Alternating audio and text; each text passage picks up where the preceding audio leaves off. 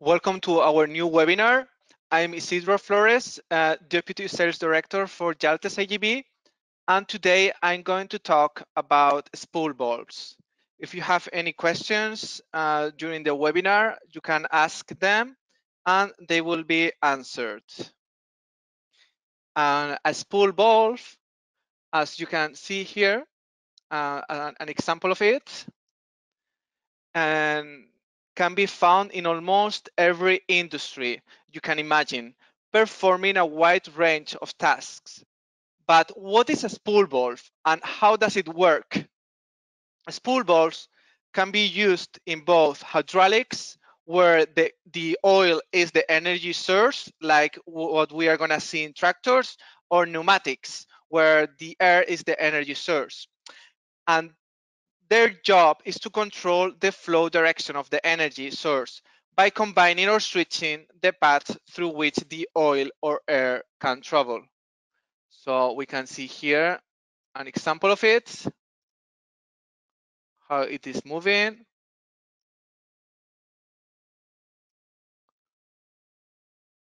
So you see how the oil, the pressure changes. So then we can also see it in retraction. We can click on play and then we can see how it's going to be moving the whole process. And then here we see how it moves backwards. So the function of the spool valve is to move within the sealed case and provide the function of either blocking or opening these ports depending on the position of the spool. What are the spool valve actuators? The spools can be moved in many different ways. Manually using a button or a lever, like we will be seeing in different tractors, and also as part of a larger control system using a solenoid actuator that we will be also seeing in other tractors. Whatever the method is chosen to control the valve, all that we are doing is simply pushing the spool to move within the housing. And by doing this, we are allowing or blocking the path between the ports. In some cases, there may be a solenoid at each end of the valve, whereas in other cases, there is a spring return. So when the solenoid is no longer pushing the actuator, the spring will return the spool to its normal or rest position, like we call it. Spool valves come in a wide variety of different types and configurations, some having more ports and able to control multiple items of equipment at once. To sum up, spool valves are a common way of controlling hydraulic and pneumatic components by allowing, restricting, or blocking the flow of the energy source by way of a simple spool mounted within an outer casing. So we saw here an example. We will see, for example, the F position, that you see how the whole system will be moving with the different pressure. And in this case, you can see that it's moving freely. Now that we have seen an example of it, we will move on to the software. And I would like to talk now that the spool valves with electronic control units have different advantages. And these are the ones that we need a diagnostic tool in order to diagnose it. The two main manufacturers are Rexroth, it is part of the Bosch group, and Sauer Danfoss. The other one that is less common, it's called Huso. The advantages of the electronic control unit are: first, you can control the position and control the tension of the valve. Second, you can control the pressure of the spool valve system. Third, the vibrations are damped during the transport in the different actuators connected to the valve. And fourth, it can be diagnosed by the master control system. And this is why JALTEST is so important. We need a diagnostic tool to diagnose those electronic control units. We will see today the main makes that have electronic control of spool bolts, John Deere case, and so on, and we can use Jaltest to diagnose them. We will be able to perform different actions that we will see in a couple of minutes. Before that, I want you to know that if we come here, for example, to this fence, and then we go to the hydraulic systems, we see here the valve sour Danfoss. We will connect to it. And then here we go to parameters, spool valve identification code, and here we see how it will work. But what I want to show you is that the spool valves are usually located, for you to know, on the back side of the tractor next to the hydraulic system. But we can also find spool valves in the front side of the tractor. In this way, we will give the hydraulic power to the front implements.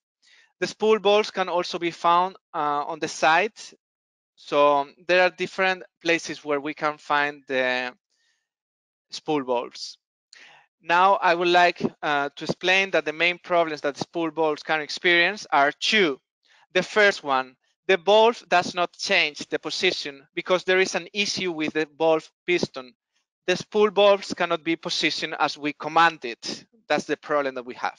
Then the second main problem is the controller is broken. Usually this is due to a high level temperature that affects the components of the electronic part of the spool valve. Now, it's time to see what we can do with Jaltest in order to repair, to check, or monitor anything that we want related to the spool valves. First, we will start, as I said, with John Deere. We will go to the 6R series, for example. We will connect to it. And then we will go directly to the hydraulic systems. We have two possibilities for the spool valves: the control panel for the spool valves, the SCC, and the SCO, remote hydraulic controller. Depending on the tractor, we will have one or the other. Let's check the control panel for spool valves, the SCC. Then here we will click on connect as usual. And here we can see that we can read fault codes. We will read all the fault codes that are present in the system. As usual, if it is active, the OEM fault code, how many times it happened, and then a brief description of the fault code. We click on the eye, we will get freeze frame data about when that fault code happened. Then we have help and components of the fault code. We have here that it's related to all the spool valves. We click on see information about the first, the spool valve 1. It will tell us where it is located in the system and also operational values like the pinout and the voltage. We want to see it in the wiring diagram. No worries, we will be also able to check it. So we go to the specific model that we have, for example, with an armrest. And then here we will see where it is located. And if we click in the middle, we see it's in the X3, and we see the specific pins, and we found it in less than a couple of minutes where it is located in the electronic control unit. But we have much more. We have the fault code troubleshooting. So we will give you the troubleshooting on how to repair that specific fault code. So you just need to follow the steps and then you will be able to do it. So if we go back, we click on accept, and when we solve our fault codes, we can clear them as usual. In system data, we will see information of the electronic control unit. Of course, we are in a demo, that's why we don't have any specific information. We have also calibration data. So we will be seeing information about the extension and retraction of every specific spool valve. Then if we go back, we can monitor live data. And here we can add triggers when there is more or less equal or different to a specific amount. So the program will let us know. We can check all of them, 27 different measurements, and then we can see it in an interactive view. As you can see, it will tell us the state of every specific spool valve, if it's non-activated, if it's in an extension or retraction, or if we don't know it, right? Then this is very useful, but more important parameters.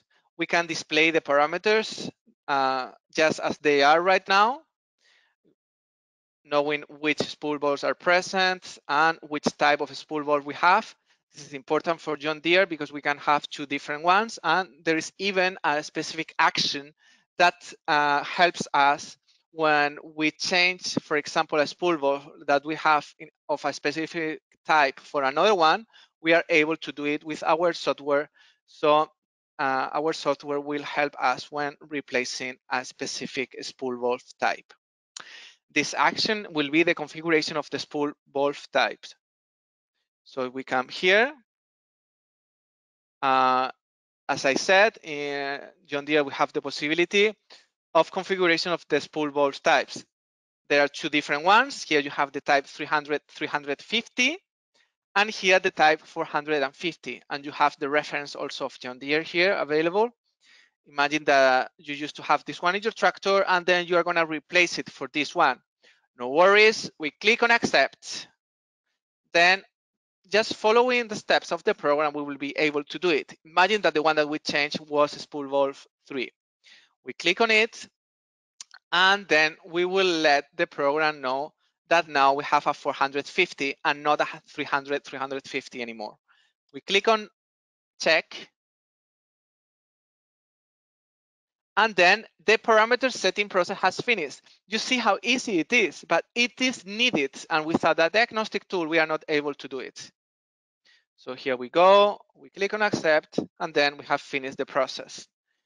Then it's important here that we see another action. This is the number of spool valves installed. In this specific John Deere, we can have up to 4, and we go to spool valve 1, we click on accept. We need to follow the steps, and we can tell the program and the electronic control unit in the tractor if it's not present or present. This is important. We click on present, then we click on next, and then we will be able to have changed it. And that's it, very easy, of course, but it is needed so we have proper use of our tractor. Very important, spool valve identification code. This is one that we will see not only in John Deere, but in many different makes. We can modify a spool valve identification value with this parameter changing.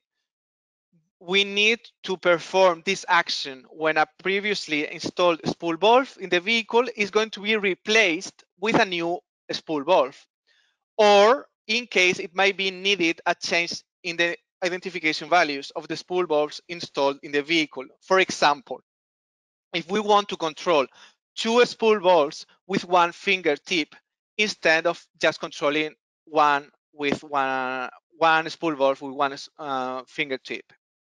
Besides, as we can see in the help, it is recommended to perform a calibration after this process if the manufacturer has it available, of course. Let's see how the process works. We click on accept. We need to follow, of course, always and to fulfill the initial conditions. We click on next. Then the current value of the connected spool valve is shown below. We select the spool valve 1, for example, and then we will do the test.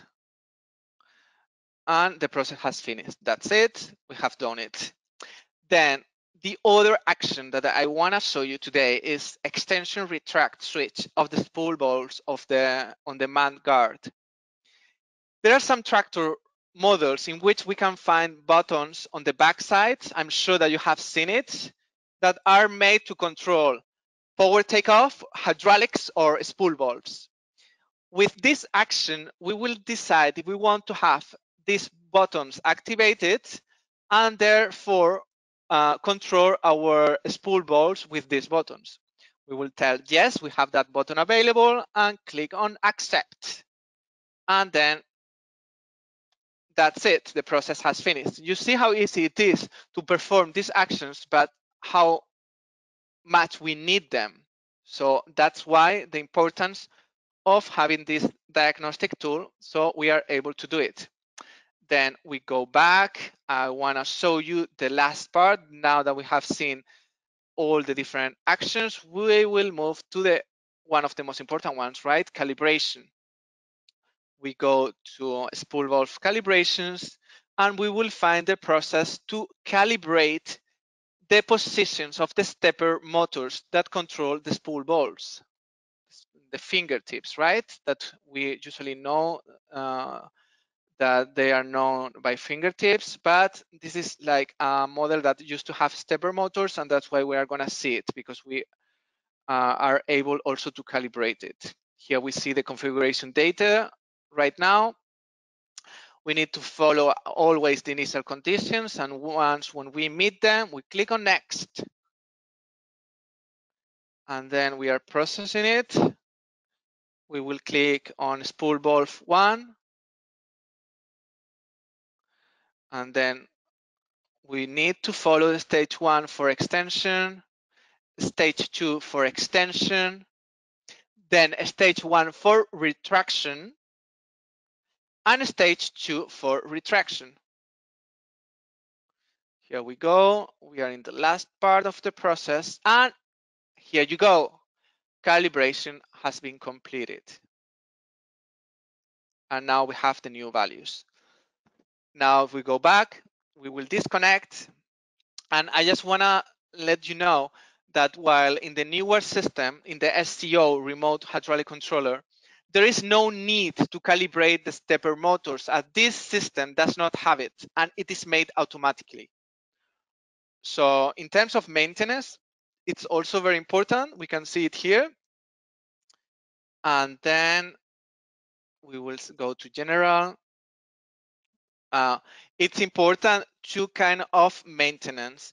It is important to replace the oil filter periodically when it is needed, but also to check the oil level of the hydraulic system, because it affects the spool valve systems because they are interconnected.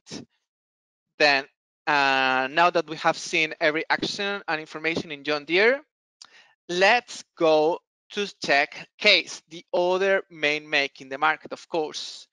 We will go to Magnum series. Here we go. And then let's go to a 310. We connect to it. Then we will click on hydraulic systems again. And then in this case, the name is REHR, Remote Hydraulic Controller. We will click on connect. And you can see we can read clear fault code, check system data, monitor live data, like we did in John Deere, and parameters. In this case, we have the calibration data inside of parameters. So here we go. We will check it. We can display the parameters. Then we can modify parameters. And we see the number of installed spool valves. We are able to do it by clicking on here, and we need to follow the initial conditions. And here it's important to know that for this specific model, the minimum amount of spool valves that must be located are 4. So that's why we don't see 1, 2, 3. We need to select one of these 3 possibilities. Imagine that we have 6 spool valves now installed. We click on that. And then, as you can see, the parameter setting process has finished. So we have just finished it, and then we can cancel it and get back to our main menu. We have the spool valve identification code. As we saw in John Deere, we can modify spool valve identification value. We need to perform this action when a previously installed spool valve in the vehicle is going to be replaced with a new spool valve, or in case it might be needed a change in the identification values of the spool valves installed in the vehicle. For example, if we want to control 3 spool valves with 1 fingertip instead of just controlling 1 spool valve. Besides, it is recommended to perform a calibration after this process, and as always, if the manufacturer has it available. Then in this case, it's not like John Deere, it is a manual process, so we just need to follow the technical release. Once when we have done everything, we need to make sure that the device is connected to the vehicle, and we will continue with the process. And then here we go, we have finished it, the spool valve identification code. Then we also have the front loader action, that this is a way to let the system know that we have a front loader available. So we come here, we need to meet the initial conditions, and then we just let the electronic control unit know through Jaltest if it is installed. We click on yes, installed, and then it's already done. So we click on next, and then that's the next step and the last one. So we let the program know, the electronic control unit know that we have front loader installed. Then the last one, calibration. This is the other action that I would like to show you, the calibration of the spool valves levels. So here, this calibration consists on saving the voltage values for the different potentiometer positions in the control unit. So the system must be calibrated when the control unit or any other component belonging to the system has been replaced. So we click on next. And here we have, like before, a technical release because it is done manually. We just need to follow the step, and then at the end, make sure that the device is connected to the vehicle. And here we go. We have already calibrated the spool valves levels. So we go back. I want to show you as well the other main make in the market, New Holland, of course. I will show you the T8 series, the CVT.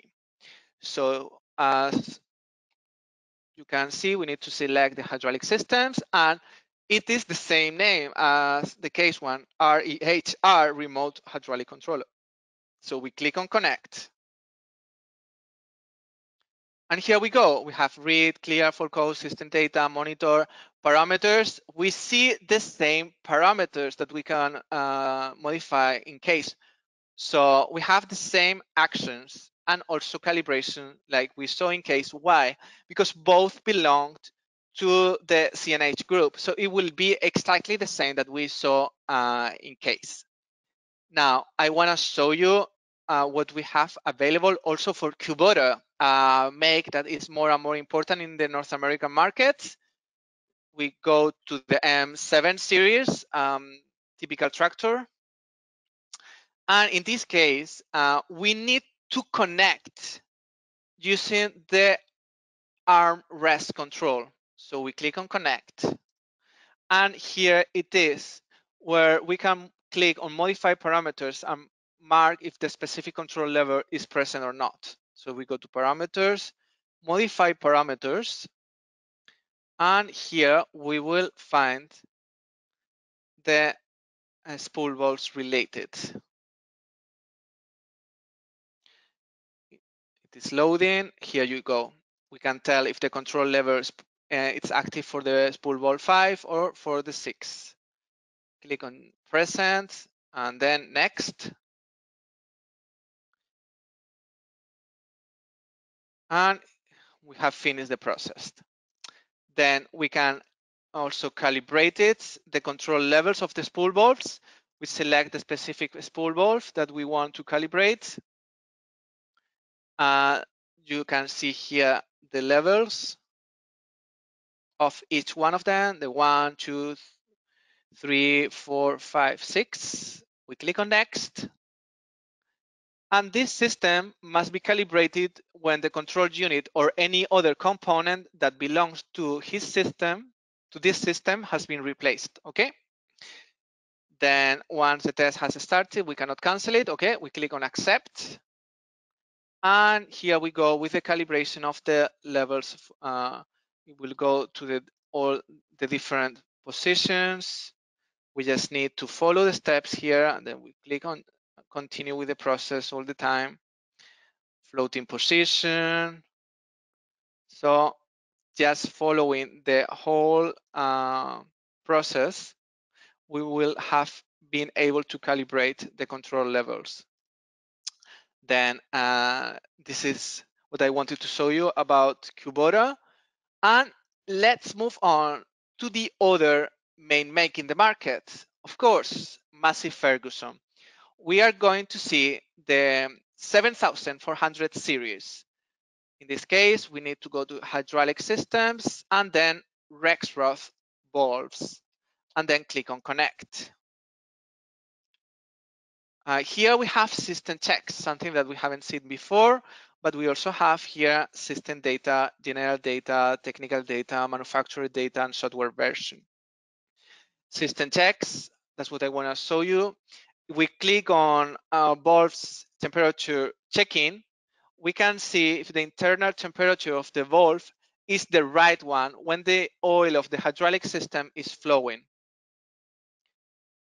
So this is very useful. We select the first one, and then here we go. We have checked the temperature already. Then we will see the valves operation check. This is so we can check that the operation of the internal valves of the spool valves is correct. An automatic process is performed. This process has different stages during which the electrical and mechanical connections, as well as the system components, are checked. So we click on the specific valve that we want to check. We will click on start, and then the system without oil pressure check will be performed. Here we go. And the results of the system without oil pressure check is shown next. So here we see everything related to that one.